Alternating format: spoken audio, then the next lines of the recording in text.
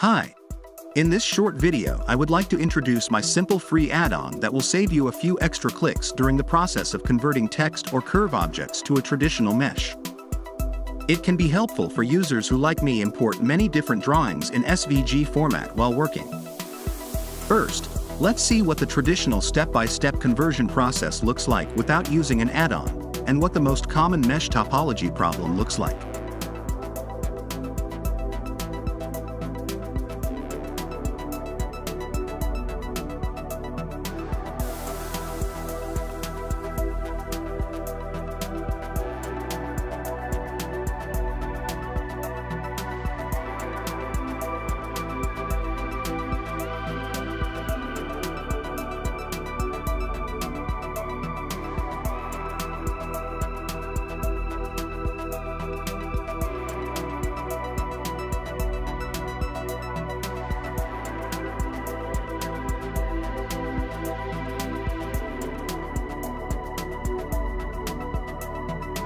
Now let's see how this process is replaced by an add-on.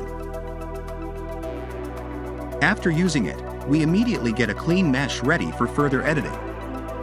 The download link is in the description. Thanks for watching.